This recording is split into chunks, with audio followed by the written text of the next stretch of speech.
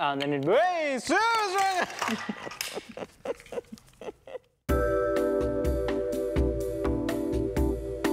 Hey guys, I'm Nij, and this is a photo of me and my invisible mate Barry playing cards.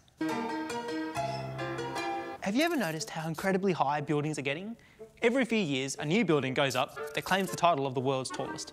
First, it was a tent, then the pyramids, Old St Paul's Cathedral, the Home Insurance Building in Chicago, the Empire State Building, and now this one, the Burj Khalifa, at a massive 829.8 metres.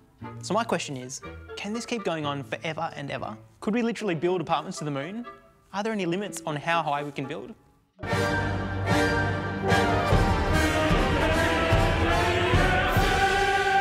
So the Burj is the tallest building we have right now. What are some of the basic principles that we rely on to build this high? Our universe has 3 spatial dimensions and they scale in a peculiar way. If we have this Jenga piece and make everything 10 times as big, like this one, the height is 10 times as big, but the surface area is 100 times bigger, and the volume and the mass is 1,000 times bigger. The forces required to secure a building depend on the mass. So to build taller, we can't just scale things measure for measure. We have to change the geometry as we go up. Galileo used this reasoning to provide some of the first clues into the atomic nature of matter, thinking that if you can't scale up arbitrarily, the forces must depend on individual building blocks. Nature figured out how to build tall things through millions of years of evolution. The tallest trees in the world, the Californian redwoods and the Australian mountain ash, can both grow up to 100 metres high, and both are wider at the base than they are at the top. To build man-made structures more than 8 times higher than that, we've taken a leaf out of the tree's book. The Burj Khalifa has the same tapered tree trunk structure for strength, with steel and concrete roots for foundations that extend more than 50 metres underground. That's a long way. The base and cross-section of the Burj is shaped in a 3-pointed star, giving it strength from any lateral forces. The taper to a point gives it a low centre of mass and an ability to disperse the immense gravitational forces over a wide area at the base. And finally, it maintains stability through the core with smart engineering design and the right choice of materials. So what are those materials? To build as high as the Burj, we actually use a combination of them. Some materials are incredibly strong under tension, like sticky tape, but not so good under compression.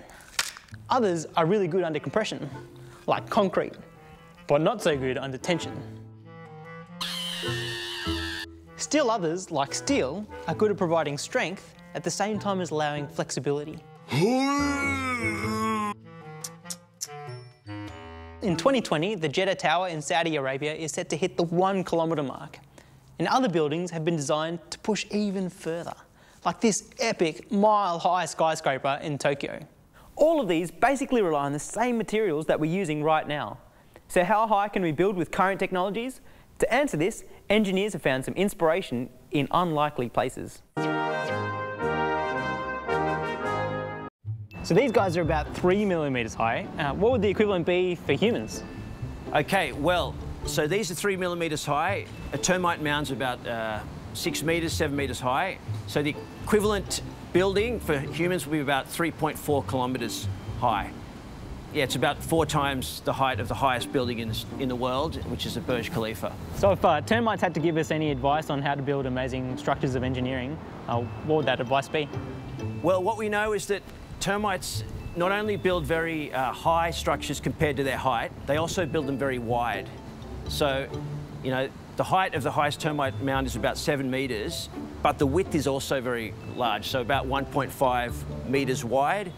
That's the equivalent of about at least 10 Telstra stadiums in terms of width. So the lesson from termites is, if you want to go high, you've got to go wide. With this in mind, I present to you the tallest building ever designed. It's called the Exceed 4000. At 4 kilometres high and covering a base of around 6 kilometres, this thing was projected to house somewhere between 500,000 and 1 million people. It was never designed actually to be built, but they just went through the process to see if it was possible. The Exceed 4000 would sit over water and cost around $1 trillion to make. But why stop there? Why not go all the way to making a space elevator?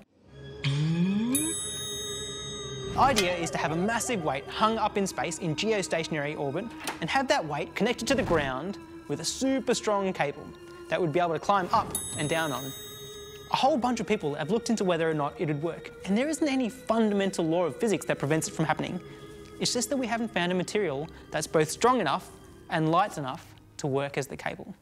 Though it's possible that carbon nanotubes might one day do the trick.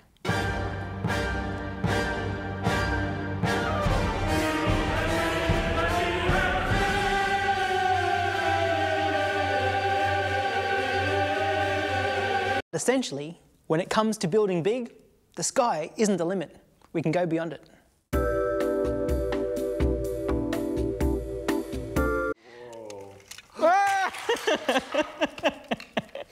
It was the asymmetrical ones, the f***ers.